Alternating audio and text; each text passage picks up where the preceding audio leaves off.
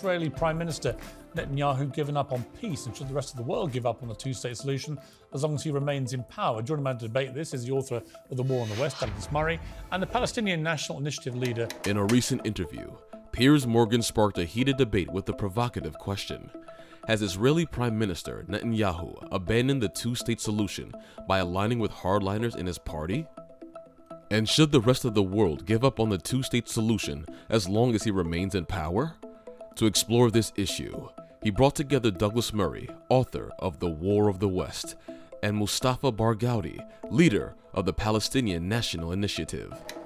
Well, my reaction is that Mr. Regev speaks about Palestinians have to give up. Give up what? I don't understand. And he wants peace, he wants security without ending the Israeli occupation. He ignores the basic facts, which is that Israel has conducted ethnic cleansing against 70% of the Palestinian people. Morgan began with Barghouti seeking his response to a previous interview. Barghouti passionately criticized Mark Regev's stance and Israeli policies, accusing them of ethnic cleansing and maintaining a prolonged occupation of Palestinian territories.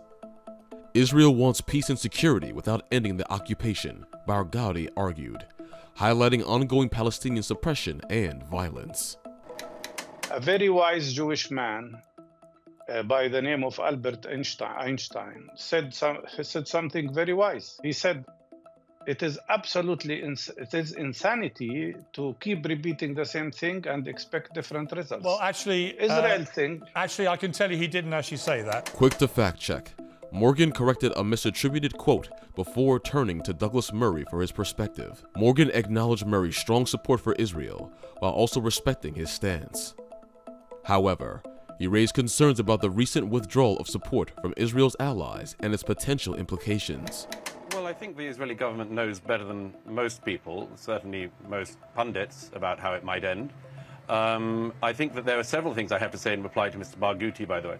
First of all, when I was on this show last with Mr. Barghouti, Murray responded in positive terms, expressing confidence in Israel's understanding of the situation compared to pundits at large in all sorts of mass media forums. He also countered Barghouti's claims and outlined Israeli reluctance, even among left-wing factions, to discuss a two-state solution currently. To Murray, the timing was bad enough, especially if you consider the recent attacks.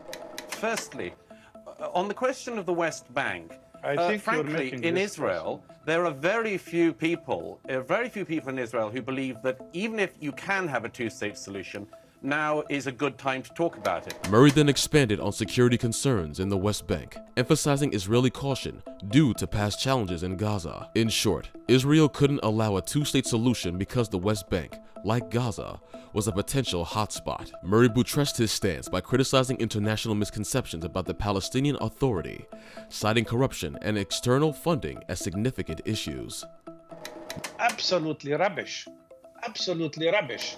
Barghouti responded passionately by first indicating that in all fairness, he was unequally yoked in this debate with Murray, who was extremely pro-Israeli. As far as he was concerned, fairness means giving adequate time to present contrasting views, not just repeating Israeli propaganda. And in his opinion, what Murray said was absolute rubbish, perpetuating falsehoods without verifying facts.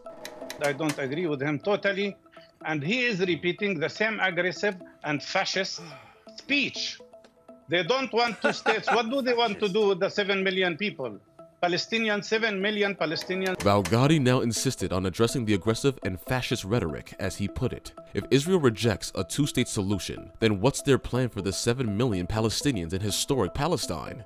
He asked. If not two states, then a single democratic state with equal rights for all is the only fair solution. But Netanyahu and his government, who openly embrace fascist ideologies, show no interest in either.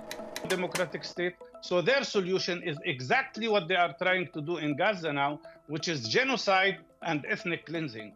Genocide. It is genocide what's happening, because we are talking about 32,000 Palestinian people killed, including those under the rubble, and 64,000 people injured, 63,000 people injured.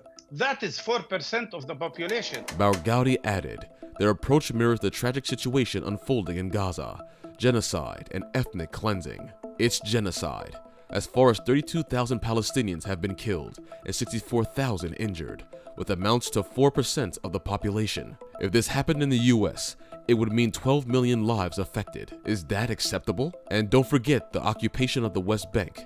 Is the US also condoning that? Douglas, so Ephraim Mervis, the UK's chief rabbi, has said that using the word genocide to describe Israel's actions in Gaza is an increasingly frequent disingenuous misappropriation of the term. He said the use of the term was a moral inversion which undermines the memory of the worst crimes in human history and designed to tear open the still gaping wounds of the Holocaust. Murray intervened, citing the UK's chief rabbi's perspective on genocide. Simply put, this rabbi had suggested that what was happening in Gaza paled in comparison to the Holocaust. But indeed, it was no justification for it, or for him to qualify it in that way. But then Murray accused Mr. Barghouti of being an apologist for terrorists. He then cited the Palestinian Prisoners' Law of 2004, signed by Mohammed Abbas, which mandates involved in anti-occupation activities. And I'm quoting Article 2 here. Prisoners, anyone incarcerated in the occupation's prisons for his participation in the struggle against the occupation will be given a salary by the let me finish my point. Will be given a salary by the Palestinian Authority. Persisting with his argument, Murray pointed out how in 2018 alone, the Palestinian Authority allocated $162 million to prisoners and released prisoners, with an additional $13 million to families of martyrs. As far as Murray was concerned, this wasn't about freedom fighting. It all amounted to state support incentivization. But Barghouti responded, countering Murray's assertion by saying that the disbursement helped with social security. 90% of the Palestinian Authority budget comes from taxpayers, from Palestinian people. And only 10% comes from the Israeli government. No. And Israel is committing piracy, stealing our taxpayers' money, preventing health education. Apparently, 90% of Palestinian Authority's budget comes from Palestinian taxpayers themselves. Only a small fraction, 10%, comes from external sources. But what was more concerning is Israel's interception of Palestinian tax revenues, disrupting essential services like healthcare and education by withholding salaries. So essentially, the Israeli government was indiscriminately making life difficult for all Palestinians. If people are occupied, what does international law say? International law says that people who are under occupation have the right to struggle against their occupiers. No, it doesn't. No, that's what the UN says. You can't deviate. At this point, Barghouti went so far as to accuse Murray sharply for interrupting and trying to steer the discussion away. But the core of the matter remained the Israeli occupation of Palestinian territories. And according to international law, those under occupation have the right to resist. Moreover, since 1967, Israel has conducted over 1 million arrests among the 7 million Palestinians in the region. How could that even be justified? Mr. Barghouti doesn't want a two-state solution because he doesn't want a Jewish state. He wants the river to the sea to be a Palestinian state, ruled by him and his corrupt friends. But secondly, he cannot answer the question I've put to him repeatedly. This is the PA budget. It rewards terrorism. In the throes of the argument, Murray addressed two key points, stating that Mr. Barghouti appeared to oppose a two-state solution due to his rejection of a Jewish state's existence. Murray faulted Barghouti's vision of Palestinian control over the entire region, which raises serious governance and stability concerns. Secondly, Murray pointed out that Barghouti had so far not addressed the issue of PA funds allegedly rewarding terrorism. And the main fact here is that the problem we have is that Israel is occupying Palestinian land, and Israel is oppressing Palestinian people.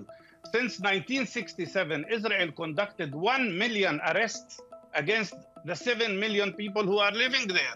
How could this be acceptable? Okay, what we see here is the... So, Barghouti interjected. By defending the Palestinian Authority, he insisted that the PA supports its people, including families affected by conflict. In the end, it was about their welfare amidst occupation and conflict. But Murray disagreed and stood his ground on his earlier assertion. To him, this approach of rewarding freedom fighters does not support peace negotiations. So, we would like to know your thoughts on this debate. In order to satisfy all sides in the impasse, what really is the way forward? Let us have your suggestions in the comments section below.